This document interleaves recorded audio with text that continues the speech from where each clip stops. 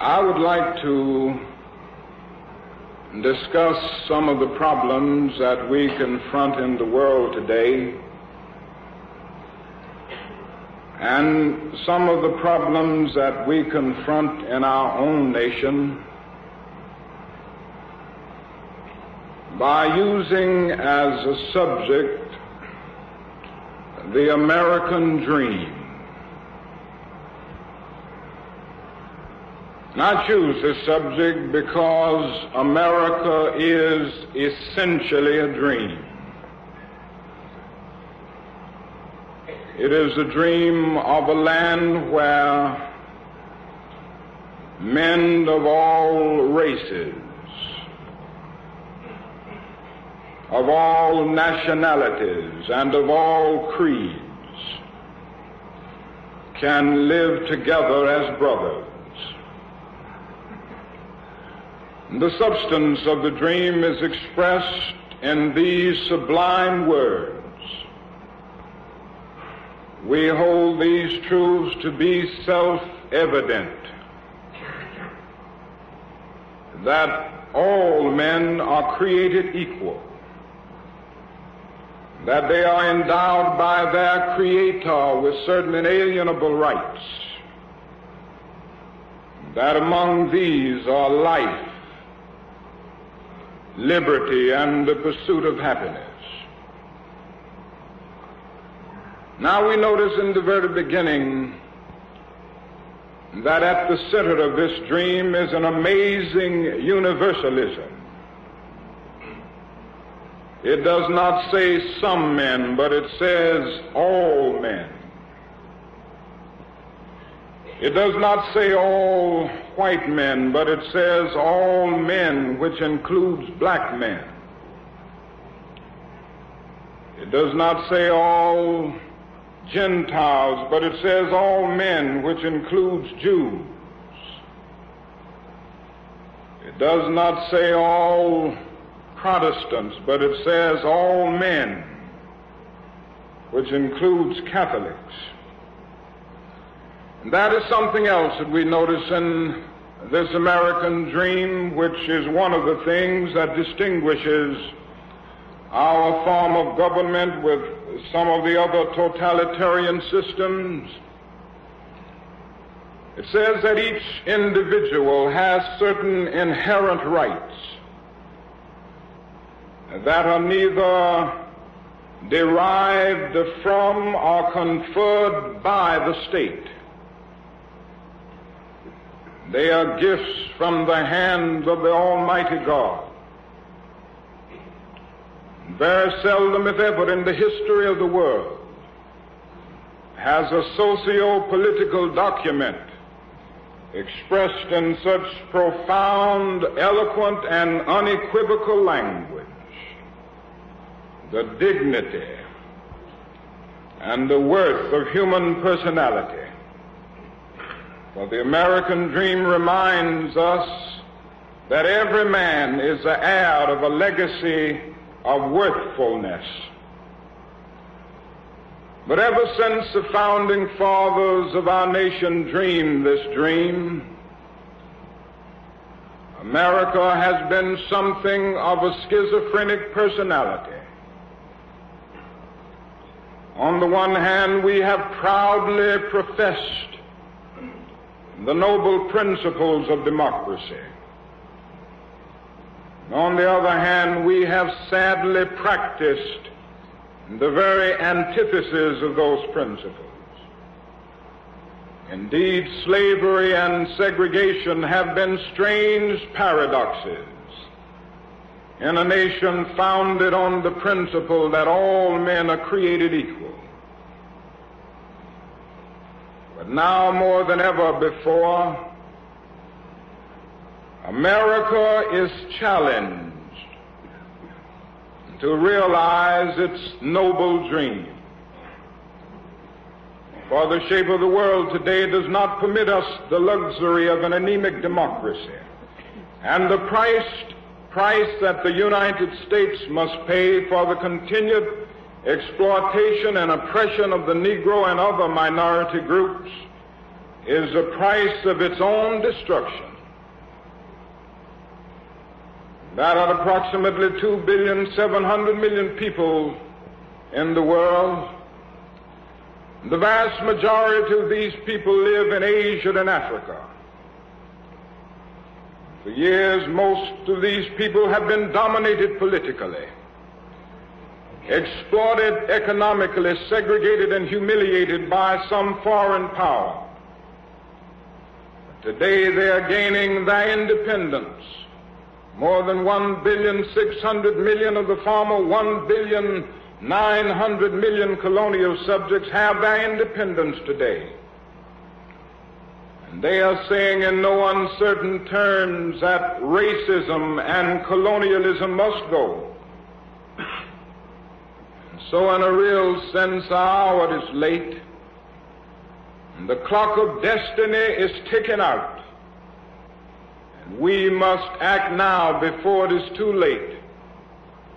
It is trite but urgently true that if America is to remain a first-class nation, she can no longer have second-class citizens. I must rush on to say that we must not seek to solve this problem merely to meet the communist challenge. We must not seek to do it merely to appeal to Asian and African peoples. In the final analysis, racial discrimination must be uprooted from our society because it is morally wrong.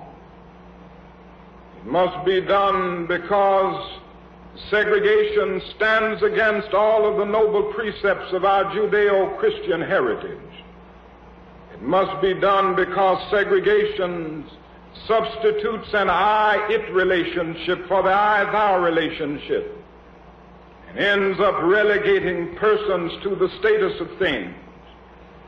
And so this problem must be solved not merely because it is diplomatically expedient, but because it is morally compelling.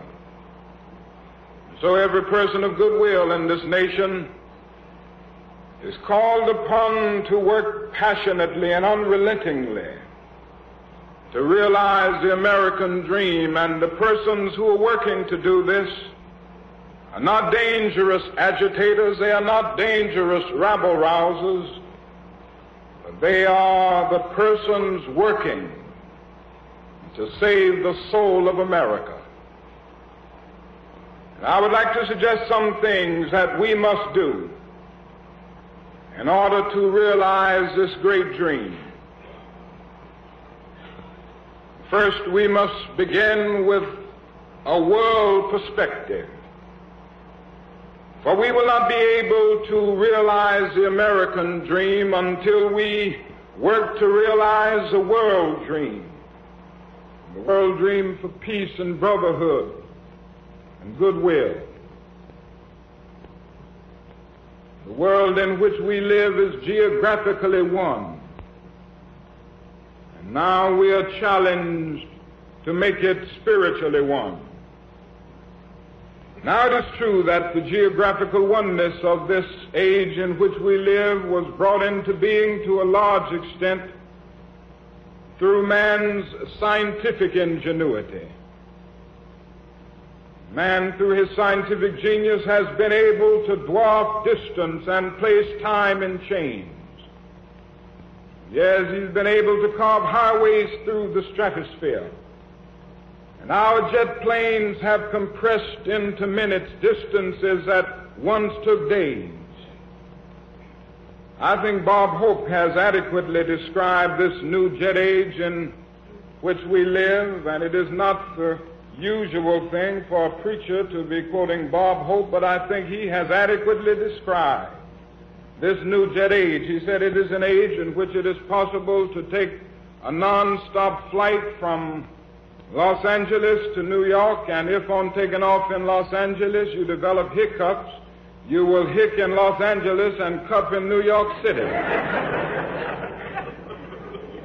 You know, it is possible, because of the time difference, to take a flight from Tokyo on Sunday morning and arrive in Seattle, Washington on the preceding Saturday night, and when your friends meet you at the airport and ask when you left Tokyo, you will have to say, "I left tomorrow." That's the kind of age in which we live. Now, this is a bit humorous, but I'm trying to laugh a basic fact into all of us, and it is simply this, that through our scientific genius, we have made of this world a neighborhood. Now, through our moral and ethical commitment, we must make of it a brotherhood. We must all learn to live together as brothers, or we will all perish together as fools. Every individual must learn this, and every nation must learn this. Every nation must realize its dependence on other nations. Some months ago, Mrs. King and I journeyed to that great country known as India. And I never will forget the experience. I never will forget many of the conversations, experience to talk with the great leaders of India, and to meet people in the cities and the villages throughout that nation will remain dear to me as long as the cords of memory shall lengthen. But I must say to you this evening that there were those depressing moments. How can one avoid being depressed when he sees with his own eyes millions of people going to bed hungry at night?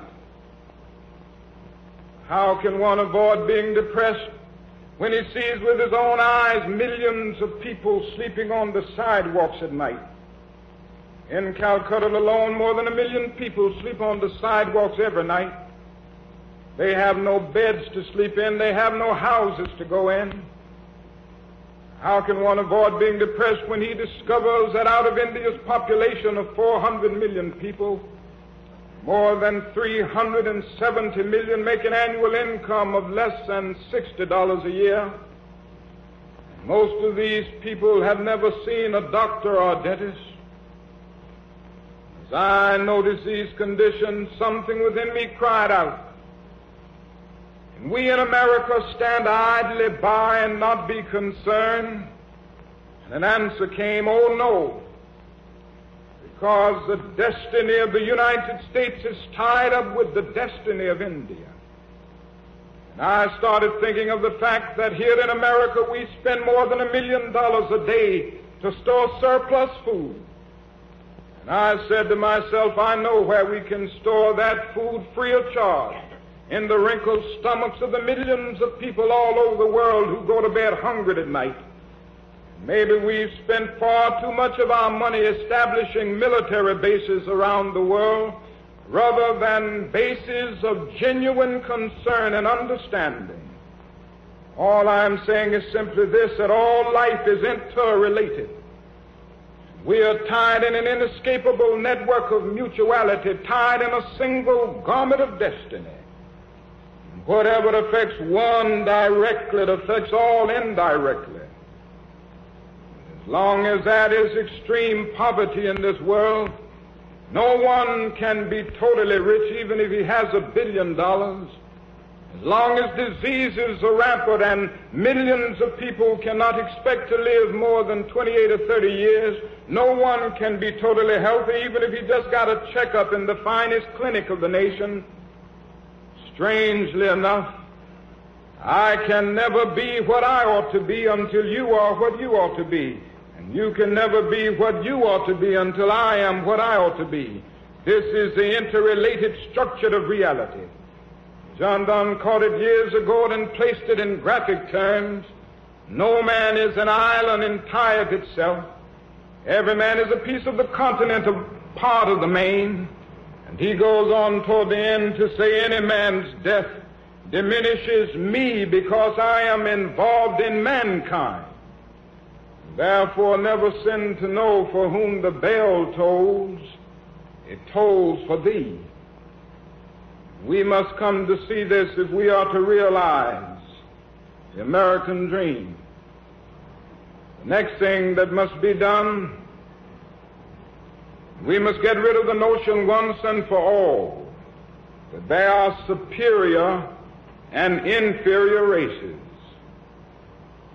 Somehow this notion still lingers with us.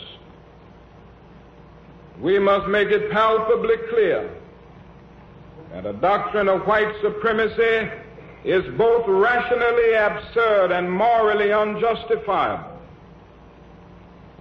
Now, certainly this has been pointed out by authorities and scholars. It has been pointed out by the anthropological sciences. Ruth Benedict, Margaret Mead, Melvin Herskovits, and others have made it clear that there are no superior races. There may be superior and inferior individuals academically within all races, but no superior or inferior races. That somehow there are 4 types of blood and they are found in all races. But in spite of this, the notion still lingers. There was a time that people tried to justify racial inferiority on the basis of the Bible and religion. And so someone could argue that the Negro is inferior by nature because of Noah's curse upon the children of Ham. And Paul's dictum became a watchword, servants, be obedient to your master. And then there was one brother who had probably read the logic of Aristotle. Aristotle used to deal with the syllogism, which had a major premise, a minor premise, and a conclusion. And one brother put his argument in the framework of an Aristotelian syllogism. He could say all men are made in the image of God. This was the major premise. And then came the minor premise: God, as everybody knows, is not a Negro. Therefore, the Negro is not a man. This was the type of reasoning that was used at that time to justify the inferiority of the Negro. But now it isn't done so much on the biblical and religious ground. It's something else. It's argued on subtle sociological and cultural grounds. So we hear these things from time to time. The Negro is not culturally ready for integration. And of course, if you integrate the schools and if you integrate public facilities, the Negro will pull the white race back a generation. And then there are those who go on to argue that the Negro is a criminal. He is innately a criminal, they would say. He lags behind in all of his standards. So they use these subtle sociological arguments to say that integration should take place 100 years from now. You must lift these standards, they would argue. Well, the only answer that we can give is that if there are lagging standards in the Negro community, they lag because of segregation and discrimination. We must say to them that poverty, ignorance, and disease breed crime, whatever the racial group may be. These things are environmental and not racial. And it is a torturous logic to use the tragic results of segregation as an argument for the continuation of it. The thing to do is to get rid of the causal basis. And so we must get rid of the notion once and for all, if we are to realize the American dream, that there are superior and inferior races. And I think we already have numerous and inspiring examples of Negroes who have demonstrated that human nature cannot be cataloged, who have successfully refuted the myth of racial inferiority. In spite of the fact that the Negro has had to walk through the long and desolate night of oppression, he has risen up so often to plunge against cloud-filled nights of affliction new and blazing stars of inspiration.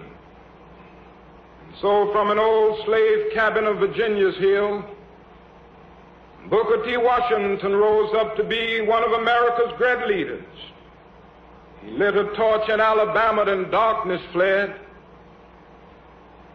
From the red hills of Gordon County, Georgia, an iron foundry of Chattanooga, Tennessee, in the arms of a mother who could neither read nor write, Roland Hayes rose up to be one of the world's great singers. carried his melodious voice into the palace of King George V, the mansion of Queen Mother of Spain. From a poverty-stricken area to Philadelphia, Pennsylvania, Marian Anderson rose up to be the world's greatest contralto, so that a Toscanini could say that a voice like this comes only once in a century. And Sibelius of Finland could say, my roof is too low for such a voice. From crippling circumstances, George Washington Carver rose up and carved for himself an imperishable niche in the annals of science. There was a star in the sky of female leadership. And then came Mary McLeod Bethune, and she grabbed it and allowed it to shine in her life with all of its radiant beauty. There was a star in the diplomatic sky. And then came Ralph Bunche, the grandson of a slave preacher, and allowed it to shine in his life in beautiful terms. And all of these people have revealed that the myth of racial inferiority cannot stand. They have justified the conviction of the poet. Fleecy locks and black complexion cannot forfeit nature's claim. Skin may differ, but affection dwells in black and white the same. Were I so tall as to reach the pole, or to grasp the ocean at a span, I must be measured by my soul. The mind is the standard of the man. And so we are challenged to get rid of the notion, once and for all, that there are inferior and superior races. And if the American dream is to be a reality,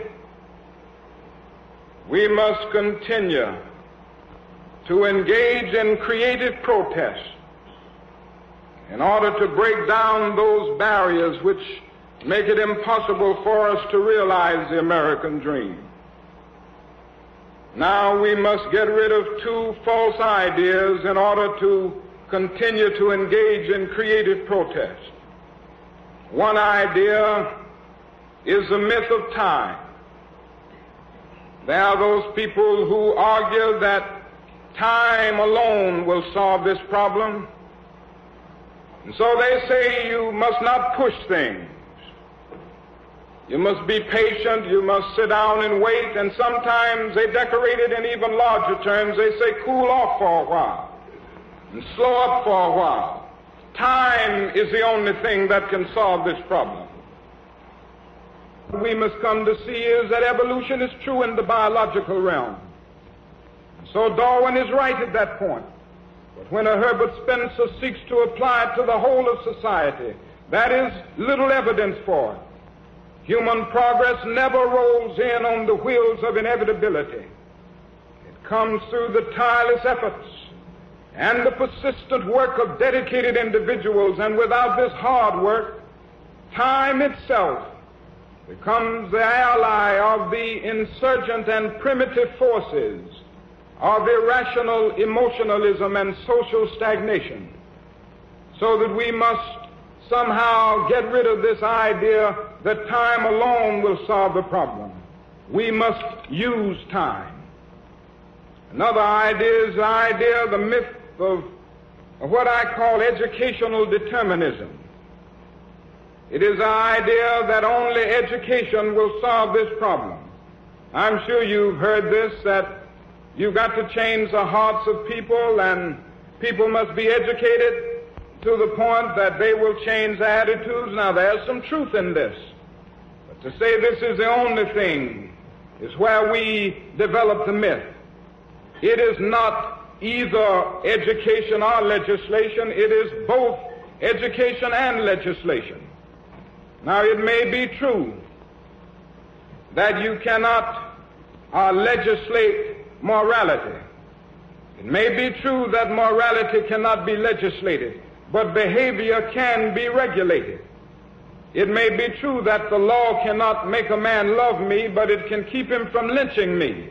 And I think that's pretty important also. This is what we seek to do through the law. to control the external effects of bad internal feelings. Religion and education will have to change the attitudes, but legislation, executive orders, judicial decrees will have to control the external effects of bad internal attitudes. And therefore, if we are to realize the American dream, we must continue to work through legislation. So it is necessary for Congress to pass meaningful legislation. It is needed at this present hour, even though the President of our nation does not feel that additional legislation is needed in civil rights. I must respectfully disagree with him. There is need this year, at this hour, for stronger civil rights legislation. And then we must continue to urge the President of the nation to issue executive orders to do away with these barriers. And then we must continue to work through the courts to gain judicial decrees so that these things will be changed. And added to this must be the method of nonviolent direct action. And I am more convinced every day that the most potent weapon available to oppressed people in their struggle for freedom and human dignity is this weapon of nonviolent resistance. It brings with it many important aspects. It has certain practical consequences which are very important. It has a way of disarming the opponent, exposing his moral defenses, weakening his morale, and at the same time working on his conscience. And so he doesn't know exactly how to handle this method. If he puts you in jail, that's all right. If he doesn't put you in jail, that's all right. If he beats you, you accept that. If he doesn't beat you, you accept that. If he tries to kill you, you develop the quiet courage of dying, if necessary, without killing. And so he soon discovers that that is no answer for it. And also it has with it certain moral aspects.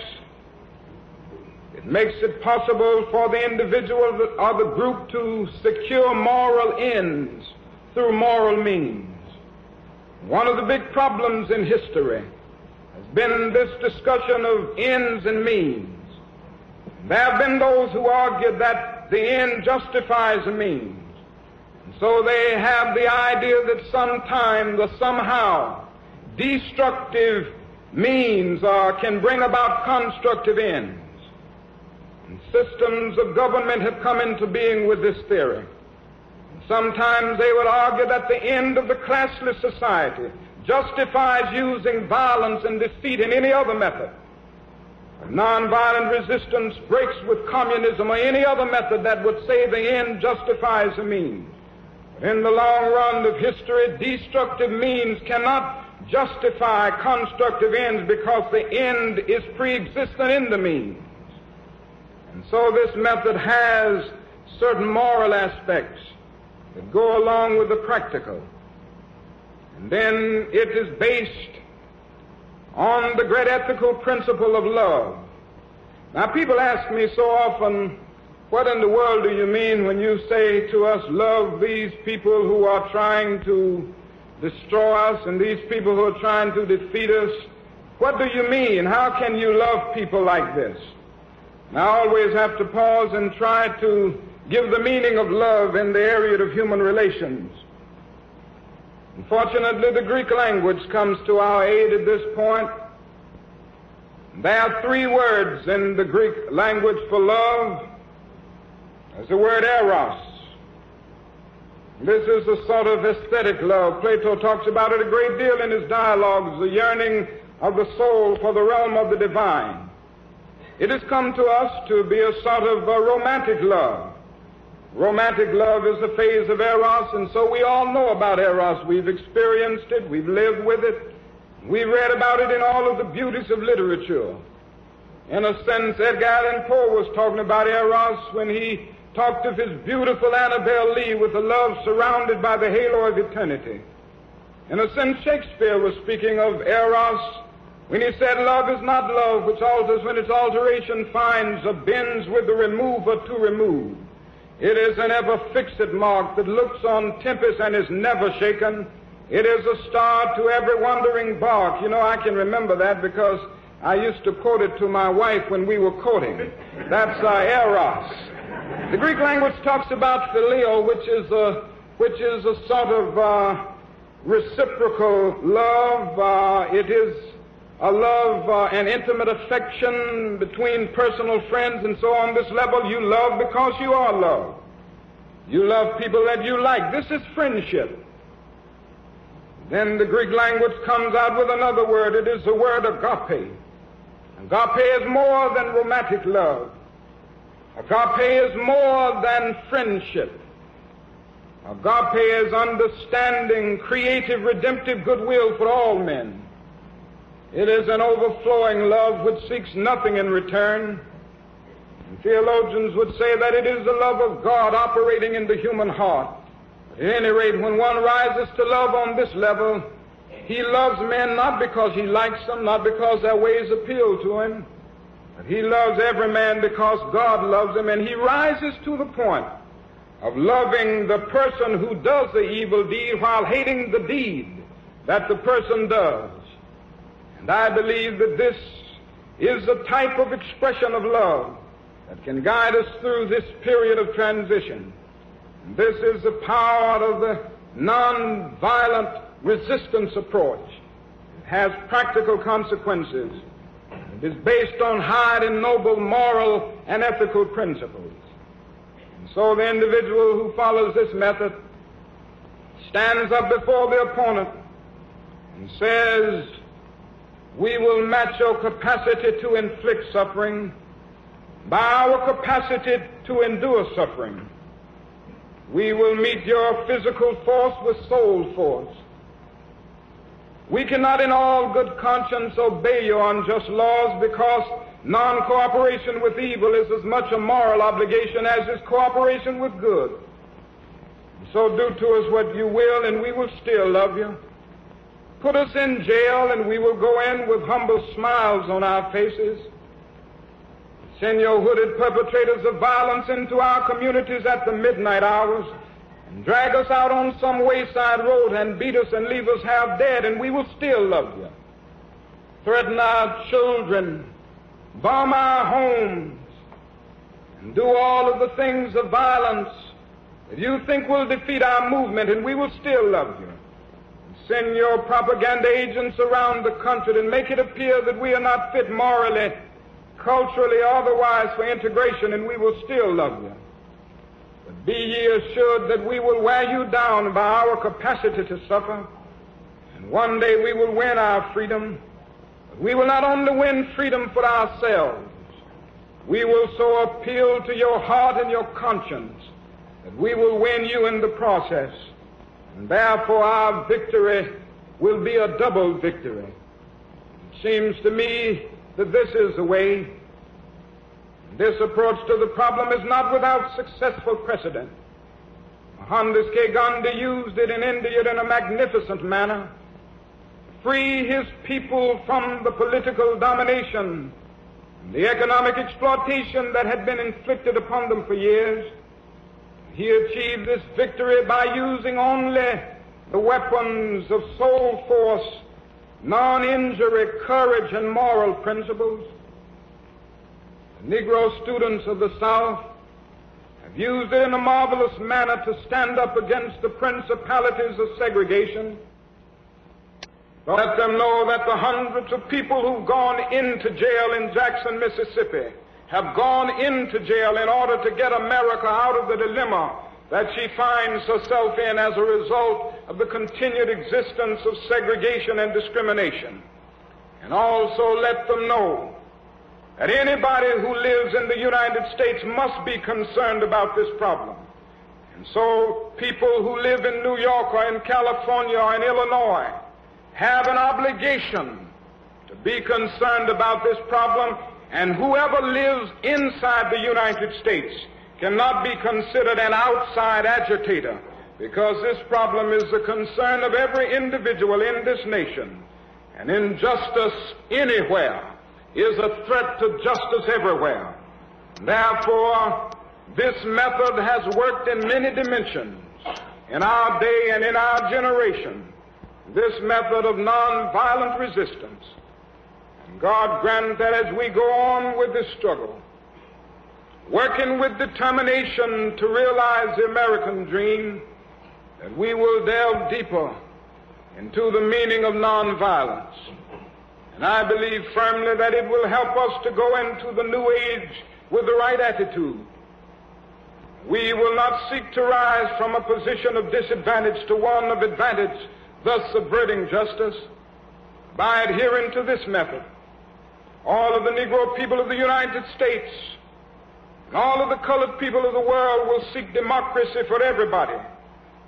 They will not seek to substitute one tyranny for another. But I am convinced that black supremacy is as dangerous as white supremacy.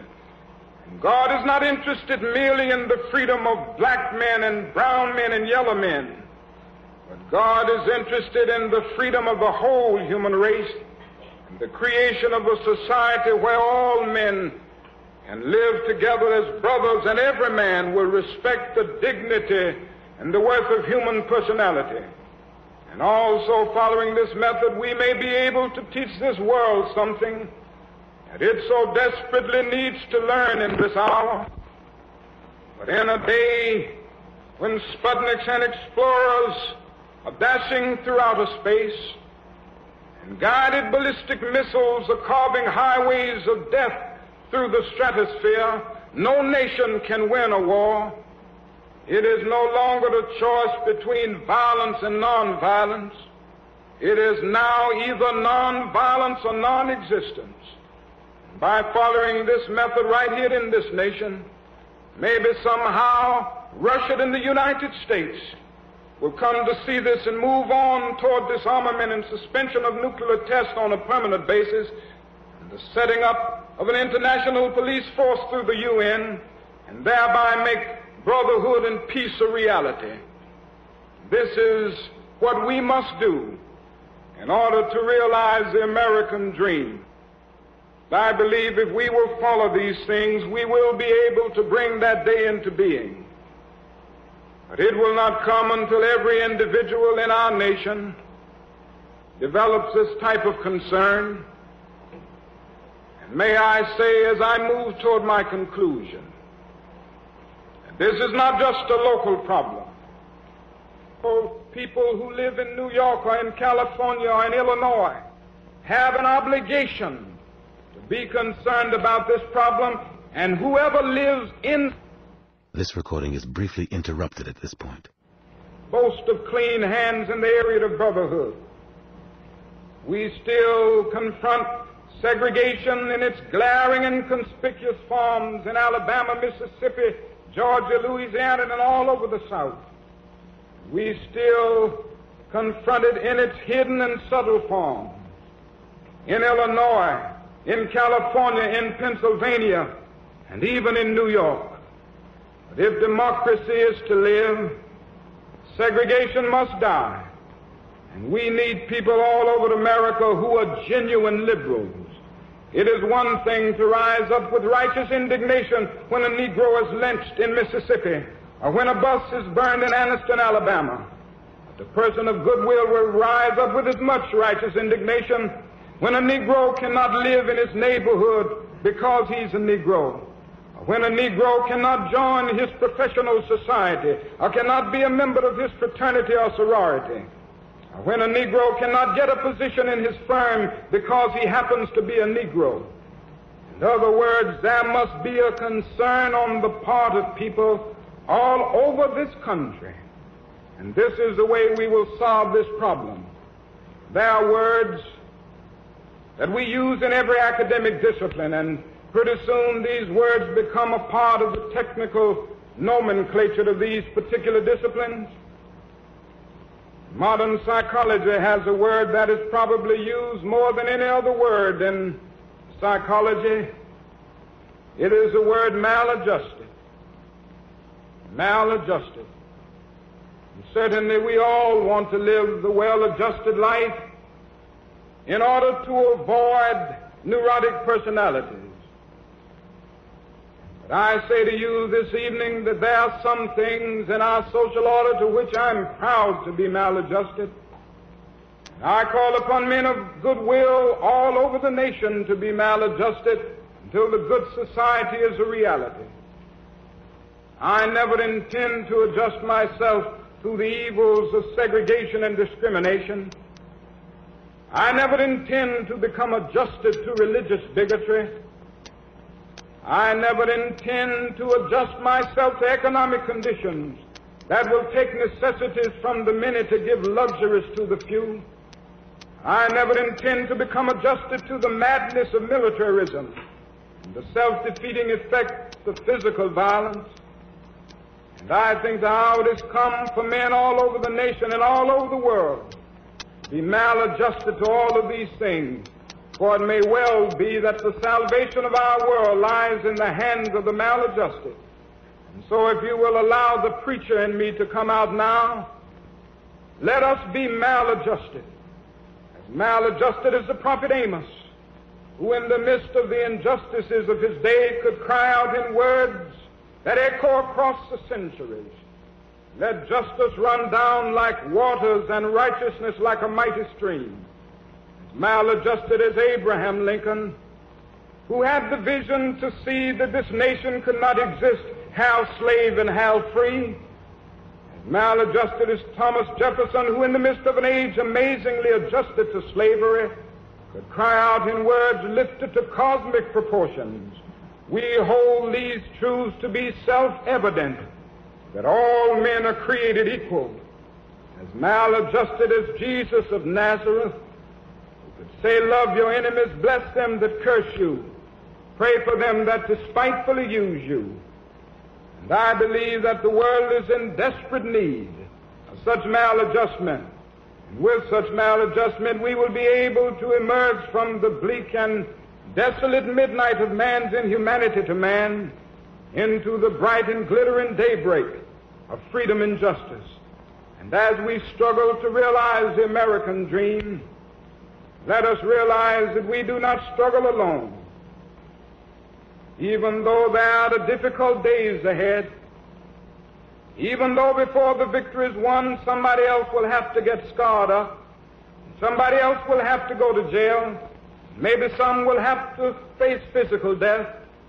Before the victory is won, some will be misunderstood, called bad names, be dismissed as dangerous rabble-rousers and agitators. But even in the midst of that, the struggle must go on, knowing that the victory can be won, because the arc of the moral universe is long, but it bends toward justice. And I am convinced that there is something in this universe which justifies Carlyle in saying, "No lie can live forever." That is something in the very core of the cosmos which justifies William Cullen Bryant in saying, "Truth crushed earth will rise again." That is something in this universe which justifies James Russell Lowell in saying, "Truth forever on the scaffold, wrong forever on the throne." Yet that scaffold sways the future. And so with this faith in the future, we will be able to adjourn the councils of despair and rise from the fatigue of darkness to the buoyancy of hope, and we will be able to bring into being this new society and realize the American dream. This will be the day when all of God's children, black men and white men, Jews and Gentiles, Protestants and Catholics, will be able to join hands and sing in the words of the old Negro spiritual, "Free at last, free at last. Thank God Almighty, we are free at last."